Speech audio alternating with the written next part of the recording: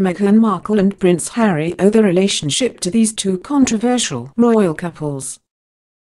With talk of a possible engagement, Meghan Markle and Prince Harry's relationship seems to be sailing smoothly.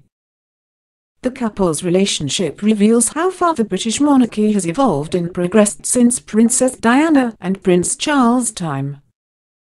The outcome of Prince Charles' relationship with Lady Di was probably an influential factor in Prince Harry and Meghan Markle's romance and how it is perceived and accepted by the royal family. Avid royal fans will know that Prince Charles had to follow royal protocol when choosing his bride, which greatly influenced his decision to marry the Queen of Hearts instead of the Duchess of Cornwall, or Camilla Parker Bowles as she was known at the time. In the past, the monarchy held tight to tradition, which included an outline of who would make a suitable royal bride for the heir to the throne.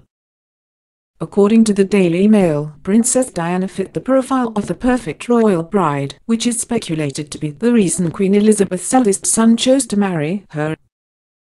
Before Prince Charles' first marriage, however, there were other controversial royal relationships rejected by the British royal monarchy and their ideas of the perfect royal consort.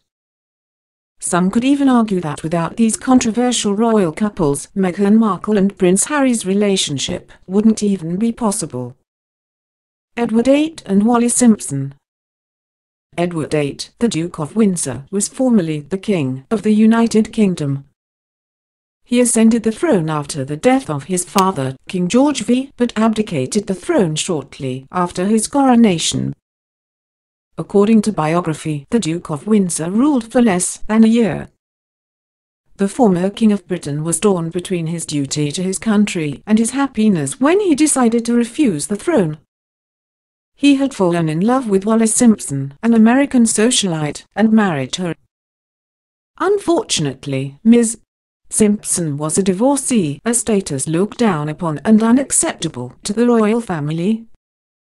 According to The Independent, Edward VIII, being the king, was head of the Church of England. As such, he was forbidden to marry Ms. Simpson for presumably moral reasons. As a result, King Edward VIII relinquished the throne to be with his wife, Wallis.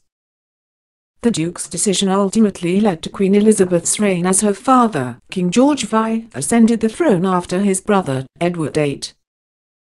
Prince William of Gloucester and Susie Sturcliffe.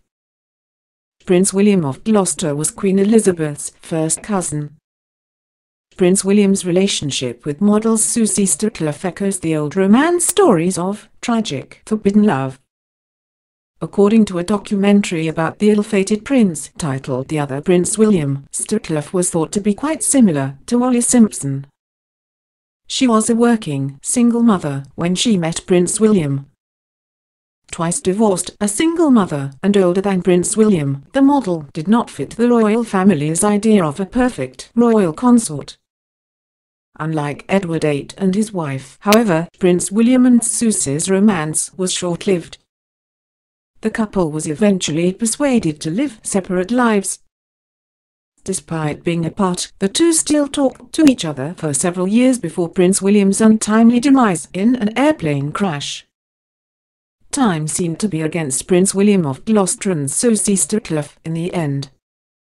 The royal family was simply not ready to steer away from tradition during their romance.